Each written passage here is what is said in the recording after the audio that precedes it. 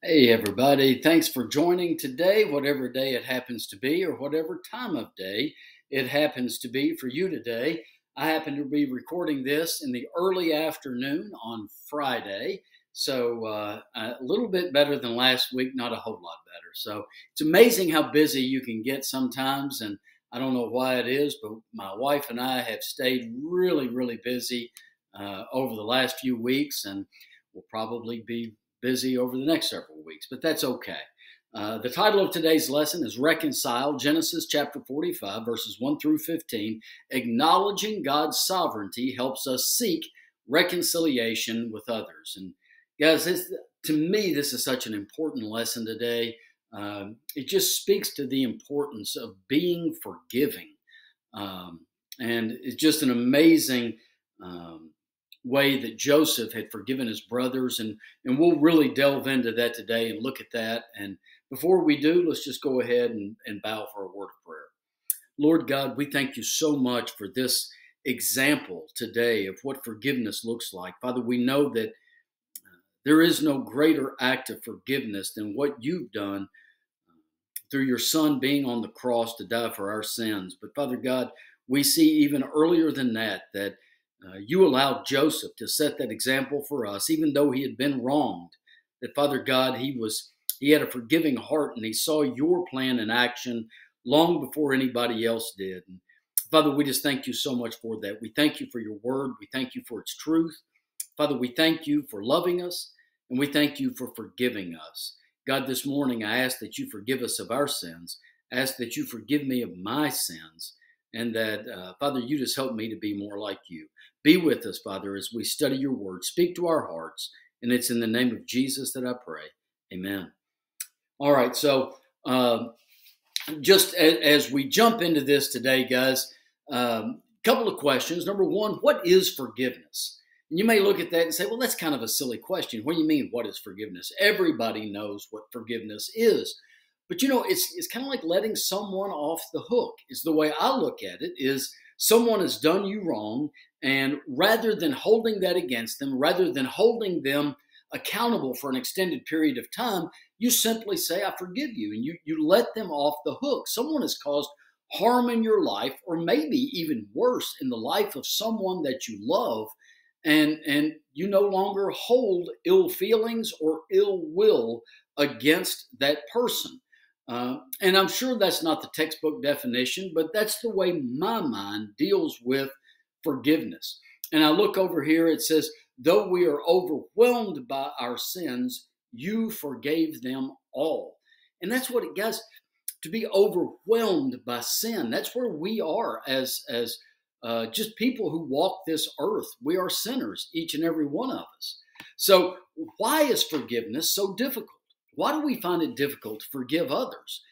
And I think it really just boils down to hurt. If we've been hurt or harmed by someone, it's very difficult to let go of that. And I think it's easier to forgive someone the sins committed against someone we don't know. So someone has done a horrible thing. For instance, let's just say that a banker embezzles money from some great big bank out in San Francisco. And they come out and they say, you know what, I've changed. I asked for forgiveness. I'm sorry. Hey, I get it. Yeah, you seem sincere, so forgive him. But somebody takes money from your personal account, they embezzle from you, and it causes a great deal of difficulty going forward trying to clear your name. Well, that might be a little bit more difficult to forgive. So why should we do it? Why should we forgive? Well, Ephesians 4:32 says, and be kind and compassionate to one another, forgiving one another, just as God forgave you in Christ.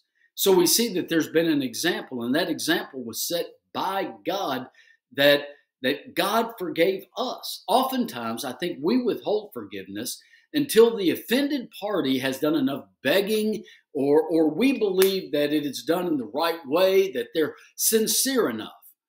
All right, maybe somebody has apologized, but they just didn't seem sincere. So, nope, I'm going to hang on to that unforgiveness. All the while, we allow that unforgiveness to eat away at our own souls. And I'll get into that a little bit later in the lesson. But I think that's really what it boils down to is when we harbor these ill feelings, certainly it can cause harm to others, but it really does probably more damage to ourselves and to our own souls. So let's go ahead and look at the first set of verses, and it's entitled, or I'm sorry, we'll do a little background, then we'll jump into those. So after having revealed what Pharaoh's dreams meant, Joseph rose to become the second most powerful man in Egypt.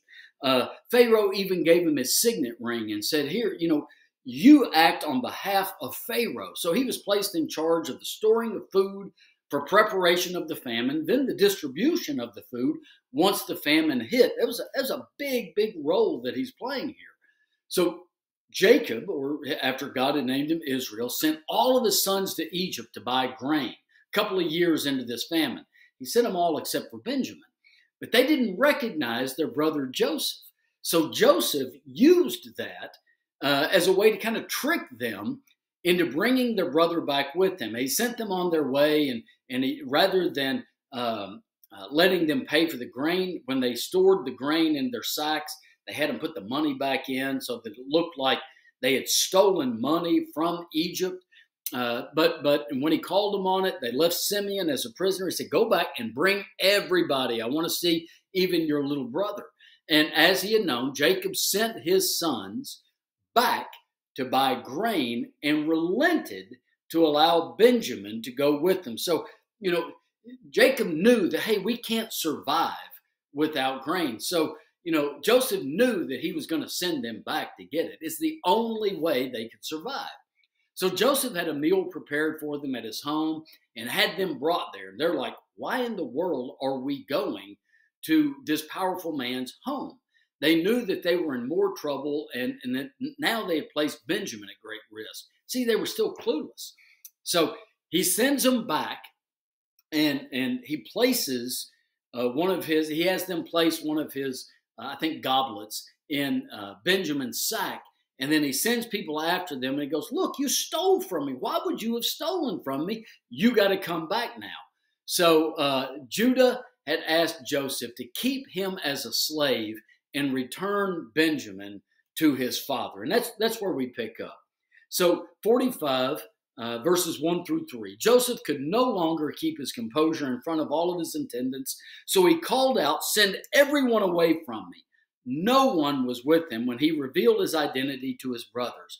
But he wept so loudly that the Egyptians heard it, and also Pharaoh's household heard it. Joseph said to his brothers, I am Joseph. Is my father still living? But they could not answer him because they were terrified in his presence. So what caused Joseph to lose his composure? People lose their composure for many reasons. I've known people to lose their composure because they were angry, they were anxious, they were upset. All sorts of emotions cause people to lose their composure. And maybe it was, their deception. And he's holding that in. He knows who they are, and they don't know who he is, and he's deceiving them. And he says, I can't wait. But guys, I think most probably it was the joy at seeing his family for the first time in many years. He and his brothers are all together, and he's meeting Benjamin for the first time. And hiding emotions, guys, is very difficult. And there are times that it's important that we do so. You might be upset about the way something went down, and you could either blow up and react, or you cover those emotions for the time being, and you dwell on them, you think about them, you pray about them, and then you deal with them. But Joseph was overcome with emotion in that moment, and I think it was joy. So why did Joseph send everyone away but his brothers? Why didn't he allow others to see what was going down? And I think partly it's because this was their time. They're a family, and he wanted to reveal this to them and just to them. But he also knew that he was about to get very emotional, and he didn't want others to witness it, certainly not the Egyptians. As a man who has a great deal of power, you see a picture of this man crying right here, and oftentimes we don't want people to see our tears. Yeah, that's my phone. Sorry about that. But as a man in power, it may have seemed like a weakness to display his tears. But guys, they were going to hear it. As it says in these, later on in these verses, the Egyptians heard it, Pharaoh's household heard it, everybody heard what was going on because he cried, he wailed, the emotion just escaped him. So why do you think his brothers did not answer him directly when he said, "Is my father still living?" Why didn't they say, "Well, of course he is"? Why didn't they respond? And I think part of it is they were in shock that they knew that he was sold into slavery. Egypt was a big country. There are millions of people. What are the odds that this Egyptian official, the second most powerful man in all of Egypt, would have been their brother? And they just now realized who he was. And once they did, I think their guilt seized them. They saw him and they were like, "Oh my goodness, this is Joseph." And oh my goodness, this is Joseph. This is the one that we had already condemned to die. And then when Reuben talked us out of it, we sold him into slavery. Oh no, I mean, we're about to just get lit up and we deserve it, right? I mean, they know they deserve it. Guys, how do we deal with unresolved conflict in our family? How do we deal with that? And yes, many people simply ignore it as long as they can, and they allow the hurt, the contempt, the unforgiveness to simply grow into something worse, and they let it grow into hate. If you think about that, so unforgiveness can grow to be hate. And after a while, yes, that just seems normal. And it seems justifiable. Yeah, I hate him. I hate my brother. I hate my sister because she did me wrong and never apologized like she should have or something of that nature. And we justify that, and that just becomes the new normal. And hate becomes the new emotion. But hate tends to corrode the vessel in which it is carried. Think about that, guys, for just a minute. Hate corrodes the vessel in which it is carried. I can't remember who quoted Barbara Bush, but somebody had said that, I think it was Alan Simpson, said that Barbara Bush had told him that, and he had never forgotten it. You see, God hates sin, but he loves the sinner so much that he gave his one and only son so that we might be forgiven.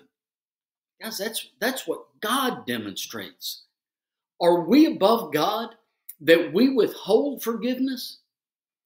Because I think sometimes we can hurt so much that we think we deserve to be able to withhold forgiveness. I just do. And I think it's wrong, guys. I think God demonstrates that that's wrong. All right, let's go ahead and look at the next set of verses, if I can get there. And it's verses 4 through 8. God sent me. Then Joseph said to his brothers, "Please come near me." And they came near. "I am Joseph, your brother," he said, "the one you sold into Egypt. And now don't be grieved or angry with yourselves for selling me here, because God sent me ahead of you to preserve life. For the famine has been in the land these 2 years, and there will be 5 more years without plowing or harvesting.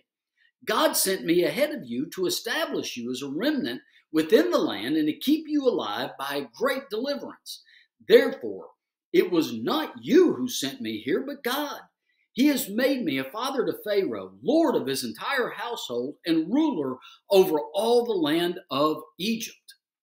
Gosh, it's amazing as we read through that. So after having once again revealed, "I'm Joseph, I'm your brother," how did Joseph address what I would consider to be the elephant in the room? Well, it's truly him. It's really me, guys. Remember, I'm the one you sold into slavery here.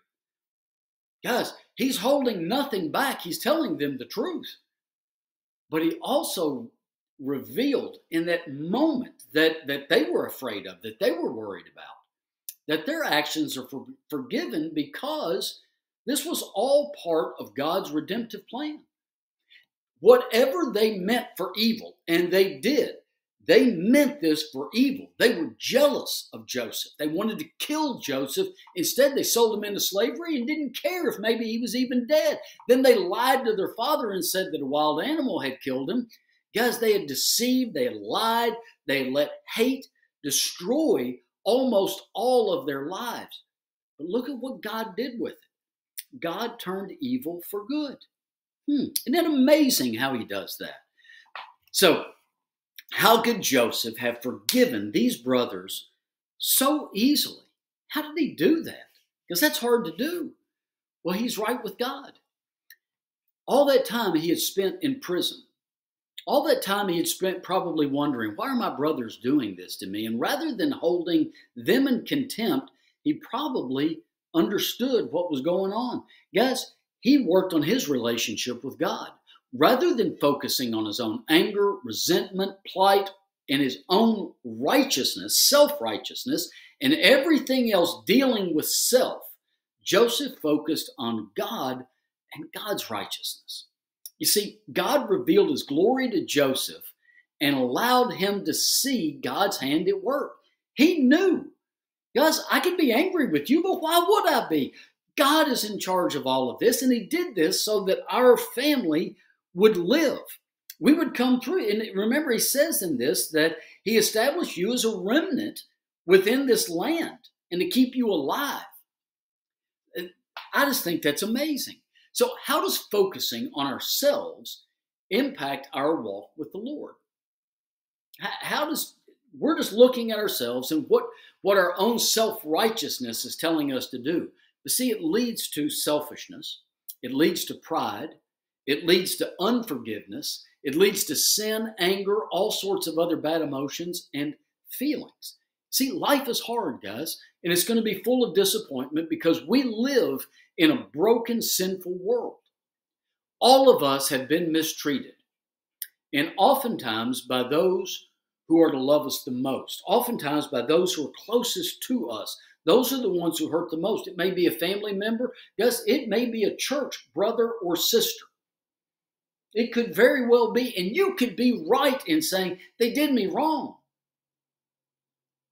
But withholding forgiveness, it's not what God wants from us, guys. Because here's what happens.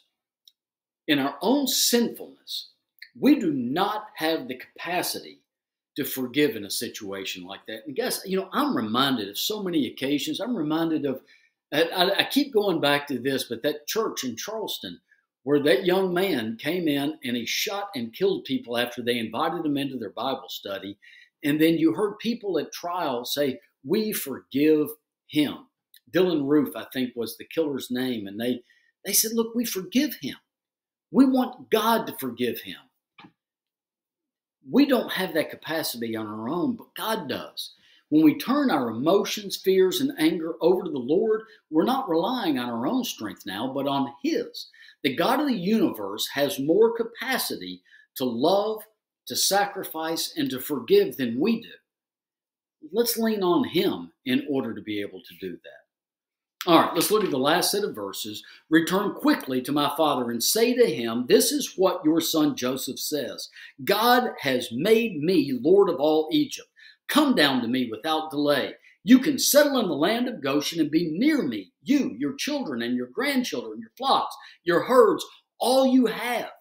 There I will sustain you, for there will be 5 more years of famine.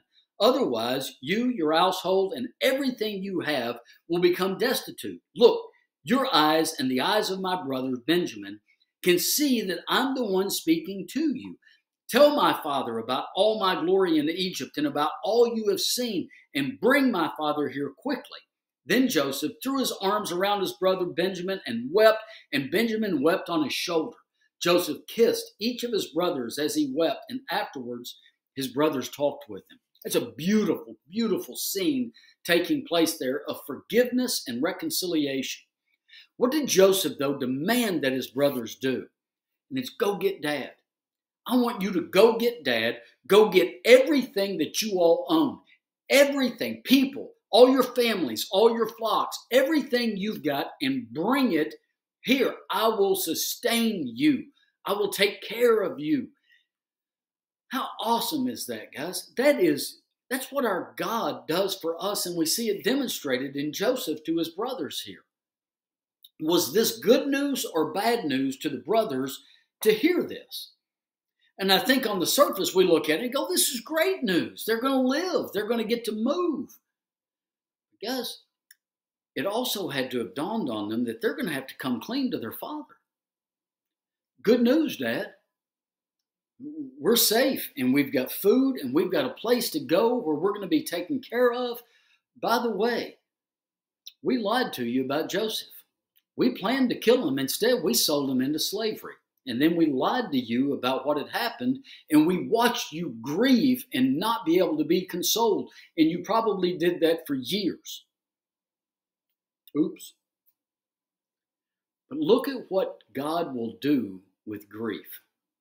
I wonder how he will react to the news that his dead son is actually alive and the most powerful man in Egypt. And I don't have to wonder that. Read the next couple of chapters. All right. So how did forgiveness impact Joseph and his brothers? Well, it brought about healing. Joseph let go of any negative feelings that he had, and he truly forgave his brothers. I love the picture of him hugging and crying with Benjamin. And as he cried, he was hugging each of his brothers and let them know how much he loved them. You know, he wasn't seeking anything from them. He didn't say, get down and demand my forgiveness. Guys, he wanted a loving relationship going forward. And I know many of you continue to hurt from damaged relationships. I know you've been done wrong. And guys, I simply can't relate. I don't relate to that. And I'm so grateful to God that I really can't relate to that. But I also know that there is a way forward. God demonstrated that for us. Romans 5:8 says, but God demonstrates his own love for us in this. While we were still sinners, Christ died for us. He did that for you and me.